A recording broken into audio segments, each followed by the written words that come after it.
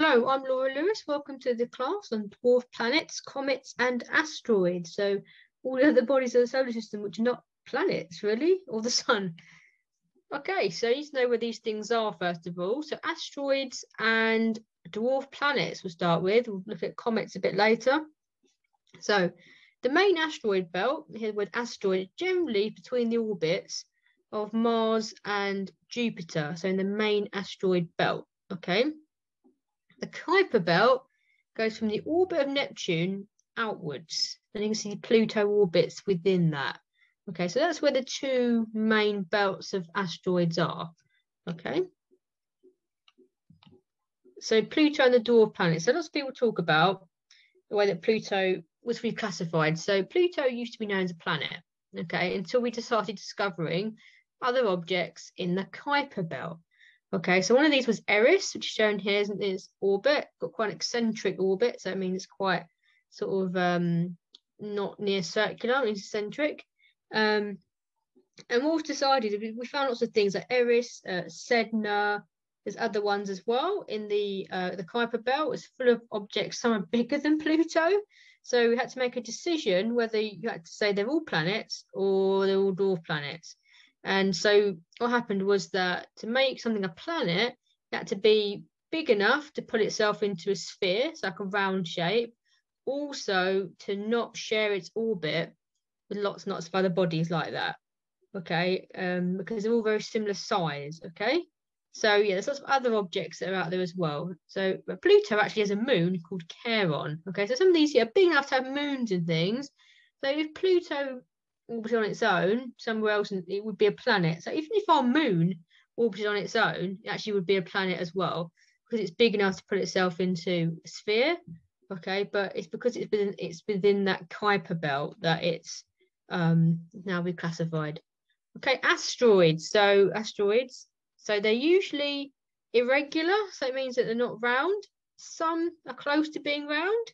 Okay, they're called Ceres, close to being round in the asteroid belt.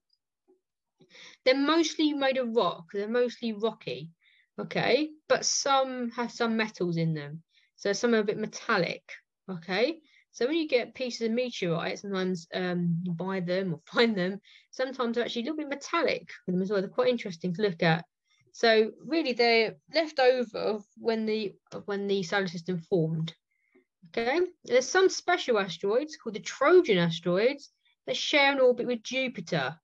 Okay, so they're much, much smaller than Jupiter. That's why Jupiter can still keep its status as a planet. But they are attracted to Jupiter because it's such a big planet. But that's good for us because that means that larger asteroids which may collide with the Earth are generally attracted to Jupiter first, and they're kind of swept up by Jupiter, acting like a big Hoover of the solar system. So actually Jupiter saves us from a lot of asteroids making their way into the inner solar system and hitting Earth. The dinosaurs, but didn't quite were quite lucky, but it's extremely rare for an asteroid to come near the Earth, okay, because of Jupiter. Okay, comets. I think these are the mysterious and beautiful objects in the solar system. If you've ever seen a comet in the sky, you'd know straight away. You see it, it looks very different.